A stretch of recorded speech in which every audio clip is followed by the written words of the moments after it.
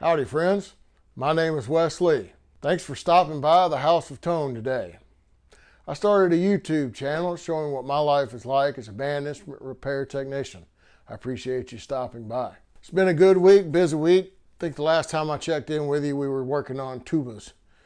Taking a little break from the tubas today.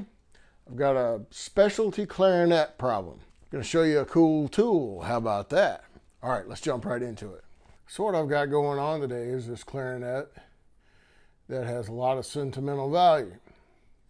However, we lost the barrel. So I sourced another barrel. I'm going to get this all fixed up. I've got a cool borescope tool, and we're going to go in and we're going to look at the bump that we have. Okay, here we go. Inside the horn using a borescope. So that's your octave pip there, and we're cruising on up. The white line you can see is protruding out, and that is the bump that we want to remove. And if you look down the line further, where it matches better, that's where the mouthpiece is in the top of the barrel. And you can see what lime scale looks like when it's built up inside the instrument. It needs to be clean. This is all smooth, and then we're going to back out, and that bump right there, that's the problem, and that's what we're going to be addressing. This is a really cool tool. On the one side, it measures about 14.4 millimeters, enlarging to 14.9 millimeters, and on the other side, it's 15 millimeters to a 15 point, oh, come on here, get it, Wes. About 15.68, 15.69. How this works is it's graduated steps. So on our horn side, we're going to drop this in, and you go till it stops. And this particular goes all the way to the end. And it's tight right there. And that's where you stop, is where it's tight. Now we're going to check the barrel, the bottom side of our barrel. We're going to loosen up the brass sleeve a little bit. We're going to drop it down so that it makes full contact. Now we slowly ease down and we let the piece come to rest, and then we lock it down. Now we're going to use this other cool tool. It's flat on this side, and then it's a reamer on this side. It's very, very sharp. This is a very, very precision tool. This is plastic. This is real sharp. So it's not going to take much effort. Even on a wooden, it doesn't take much effort.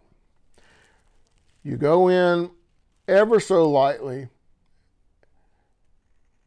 and you're just shaving off material. A little bit at the time. You can see that I just took a little bit. Now, we're going to set this, and we're going to recheck it. This is all about, when you're doing this work, it's very little movements. But see, we went from about here to here in one pass. Sharp tools do a really good job. Okay, let's go back in and let's make another pass. Bring it in ever so gently.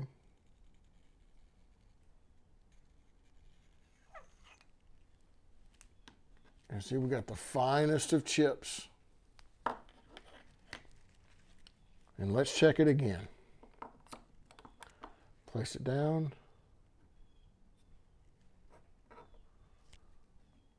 Tighten up. We're getting close.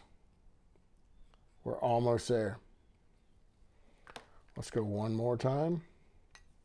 Clean my chips off of here.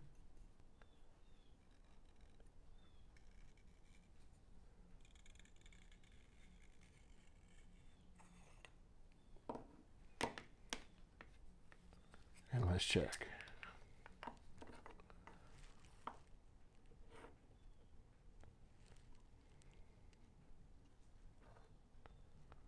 Oh, so close.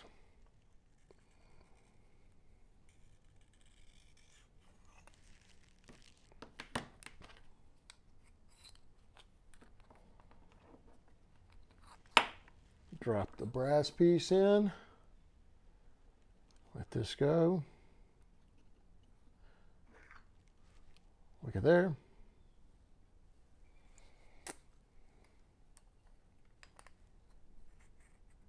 Push the brass piece in. Let this seat. Let this drop till it seats. It just seats under its own weight. And then pull it out and check it. We're right there at the end. Now let's just check it against.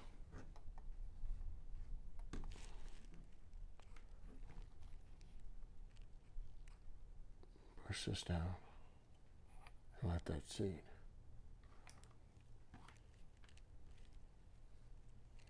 Okay, you want to go see it in the borescope again? Let's check it out.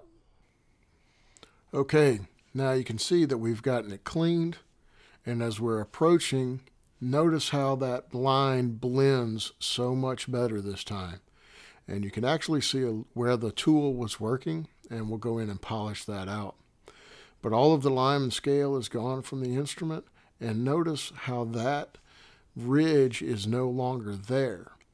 It really blends in well and follows the taper.